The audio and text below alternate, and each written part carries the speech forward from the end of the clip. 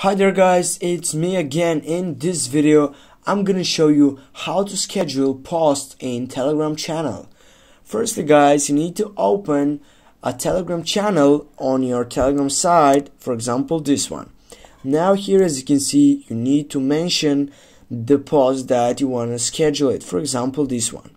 Now what you need to do is just to go on this site and go on forward, and for example send it to another Telegram channel, for example this one, and just type for hi, for example. And as you know, on the right side you don't go and just tap on the sending side, you just go and tap but hold on it and then go for a schedule message.